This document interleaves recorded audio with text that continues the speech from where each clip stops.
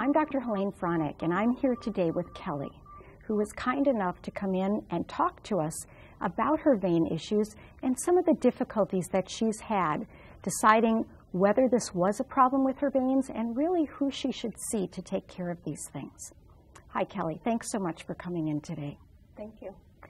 Can you tell me a little bit? I understand that a lot of these things started when you had your children. Is that right? Correct. I had permanent birth control coils put in my tubes because I was done having children. Okay. Started having pelvic pain, progressively got worse. The OBGYN told me, okay, we're going to have to do a hysterectomy. Let's take those coils out, including your tubes. Okay. When she was in there, said, you have endometriosis and a varicose vein in there also. A varicose vein in your pelvis? Yes. And what did she recommend that you do about it? Nothing. Nothing.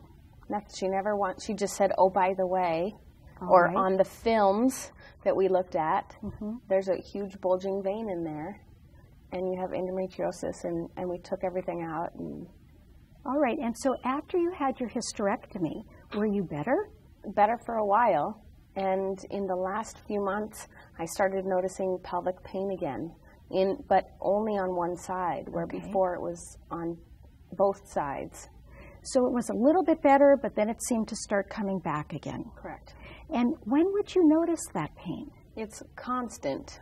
It's a constant ache. Sometimes it gets worse. Sometimes it's less. It's less, but it's always there. Correct. You're aware of it all the time. Correct. A lot of people with pelvic veins notice that they get a lot of pain after intercourse.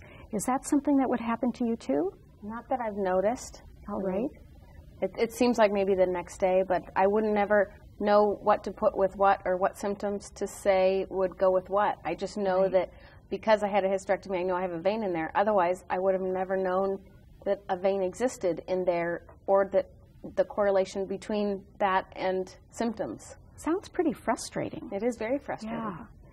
What about your legs? Do you have any symptoms in your legs too? I have, I've always, I guess I shouldn't say always.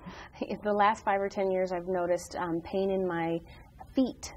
I can't stand very long without my feet hurting. Okay. So I've been wearing compression. I've been a good girl wearing compression stockings. Good for you. Because luckily we have, I know about veins enough to know that we need some compression. Okay. From my mom. So that does help. That makes a significant difference. If I'm wearing compression all day, my feet don't hurt as much as when I don't wear them. All right. And what kind of compression are you wearing, Kelly? Graduated compression stockings that I get from a vein doctor. Okay.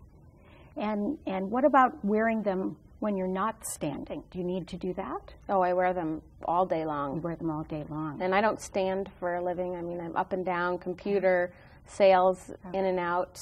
But I'm always wearing them because if I don't, I pay for it at the end of the day. Oh, yeah, I understand that. A lot of our patients notice that when they wear the compression stockings, they just feel so much better. Light on your feet. Light on your feet. There you go. I like that.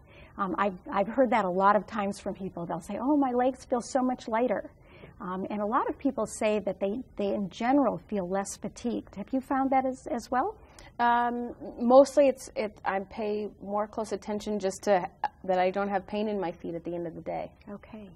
Now, after you realized that you had a vein issue, did you go and see a vein doctor? I did. I had them do an ultrasound. They suggested, let's do an ultrasound because we have to find out where it is. Mm-hmm. And they can use films, but it's better to see a vein doctor who knows about vein ultrasounds. So let's do an ultrasound, and they figured out exactly where it is so that they can treat it. I bet you're really pretty excited at this point in time. I am. I'm excited to be done with it. Yeah. Yeah.